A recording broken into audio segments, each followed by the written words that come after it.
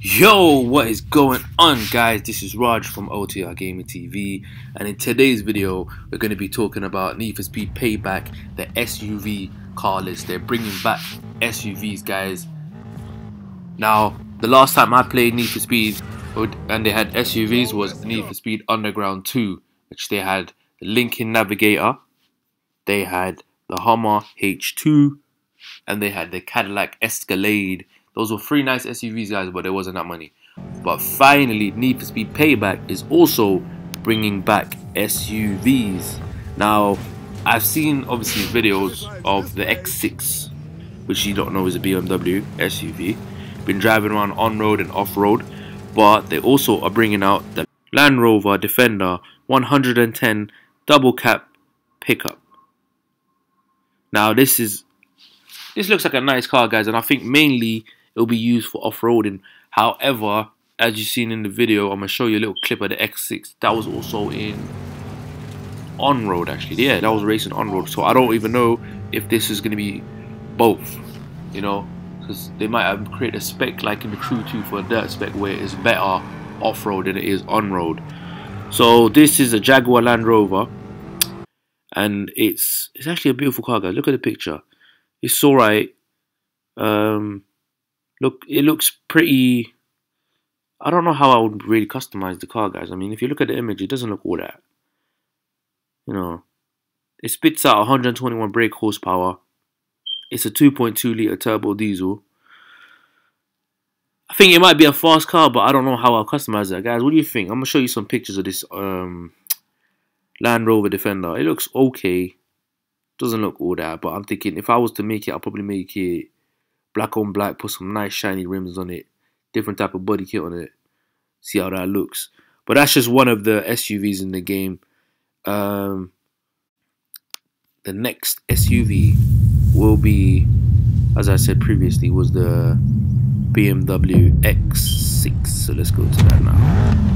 This is obviously a monster, guys. You've seen this in the trailer as a bad guy car.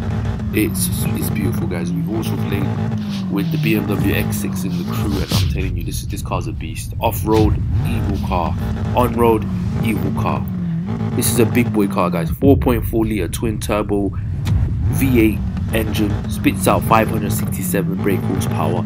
This will be a nice car to have in Need for Speed Payback. It will be a really good car, guys. It appears in the trailer, which was released on June 2nd, and also a vehicle used by the house. Now, for those of you who's thinking who the house is, it's according to the storyline, the house are the bad guys in Need for Speed Payback. They control everything and they want to take you down. It also is a playable vehicle in an off-road race, which again I'm gonna show you the video if I can find it. I'll show you the video too. So that's the second SUV in Need for Speed Payback. I already know what I'm gonna do to that car, guys. I'll make it black or I'll make it white, depending on what I want, depending on colors as well. I could even make a chrome blue, depending if that's there.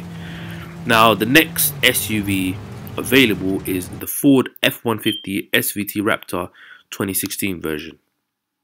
Again, another beast of a car. I think this one is also going to be used for off-road.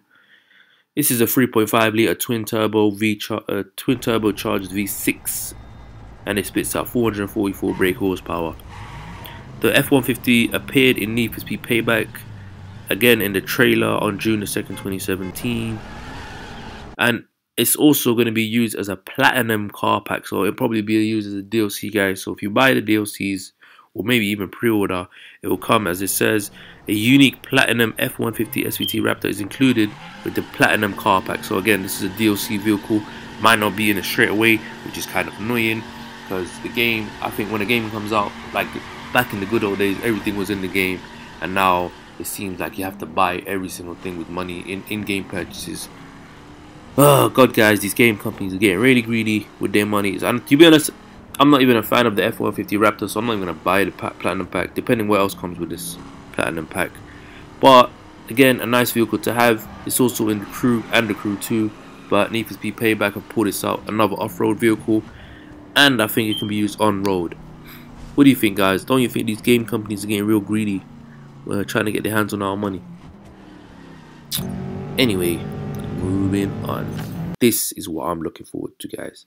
Mercedes-Benz G63 AMG. This is a G-Wagon, guys, and it looks absolutely beautiful. It was seen in the Need for Speed Payback in an off-road gameplay again.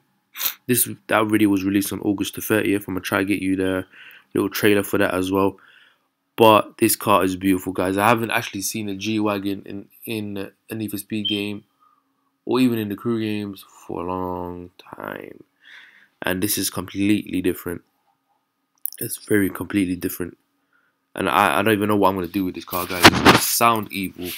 It's going to look evil. I'm just hoping that you can get this car for free and it's not part of no platinum or DLC pack. But guys, the G-Wagon, tell me in the comments below who's going to be driving the G-Wagon. I might even do a G-Wagon cruise with my subscribers, because I know you can get about 8 people in Need for Speed so far, which is kind of crap. But G-Wagon cruise, guys, or Mercedes AMG cruise, there's a list of AMGs we're going to go through later on.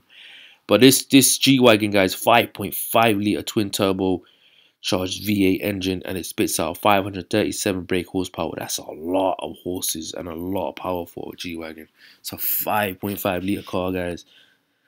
Now, this car's actually fast. 5.4 seconds, 0 to 60. Oh my god.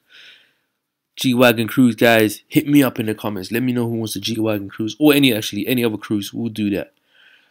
So yeah, guys, that is the SUV car list in Need for Speed Payback so far. There's only 3, like in Need for Speed Underground 2, there was only 3.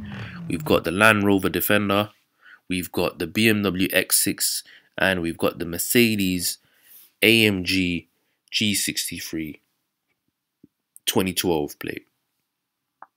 Now, I'm excited to have these SUVs back in Need for Speed, because the only reason really is because the customization in 2015 Need for Speed was crazy. It was off the hook, I'm not gonna lie. The only game that comes to mind with that type of customization was Midnight Club LA, which was on the PS3.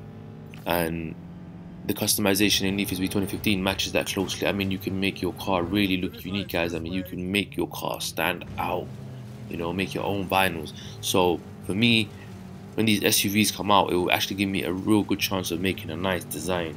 So guys, those are the 3 SUVs in Need for Speed Payback. If you found this video informative, please hit that like button, guys. It helps us a lot when you hit the like button. Like, share, comment, subscribe. Stay tuned for more Need for Speed Payback videos, Crew 2 videos, crew videos, you name it, guys. A lot of videos are coming out. Me and Omar, and even Trixie, OTRgamerTV, we're on this. We've hit 1,000 subscribers, guys. I'm really happy. I love you all. Thank you for the support. We'll make a separate video for that. Please hit that like button. Let me know in the comment section below what SUV you guys will be driving, and I'll catch you guys in the next video. Peace. Now that was a damn clean ride.